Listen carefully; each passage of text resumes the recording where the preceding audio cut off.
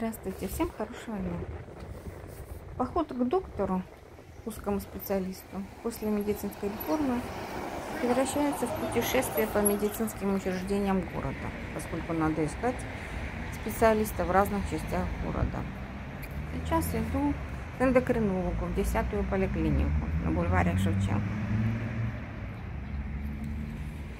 Поликлиника снаружи чистенькая, покрашенная, окна заменены. Зато внутри ремонт а-ля 90-е. В то время как в нашей поликлинике, моего района, все чисто, вылизано, аккуратно. Современный ремонт. Но узких специалистов из нашей поликлиники с 1 сентября почему-то планируют переместить сюда. Все для удобства населения. Раньше было в пешей доступности. Теперь бегаем по городам, по городу в поисках врача. Стулья завезенные со всех колхозов, наверное, области. Разномастные все. Стены обшарпаны. Обваливается штукатурка местами.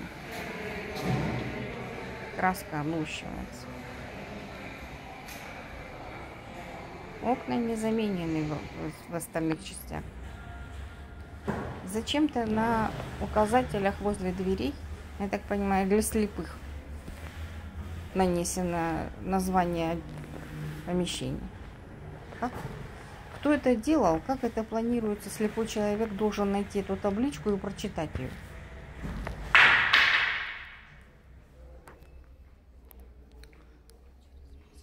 И вообще в медицине Запорожья сейчас полная опять реорганизация. Кого-то сокращают, объединяют. В онкоцентре 70 человек уволилось. Сплошной бардак. Спасибо за просмотр. Подпишитесь на канал, оставьте комментарий.